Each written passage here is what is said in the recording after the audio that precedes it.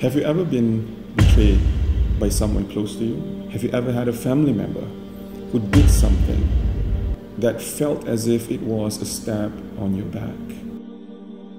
In Surah Yusuf in the Quran, you'll find the incident of the brothers trying to get rid of him. Brothers whom he looked up to, whom he cared about, and yet they wanted him to be gone.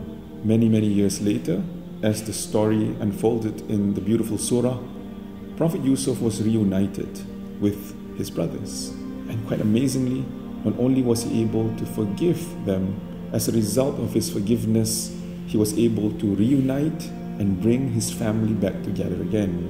And all of that ultimately healed him. For us, most important was his faith, his unwavering faith and trust in Allah subhanahu wa ta'ala's plans.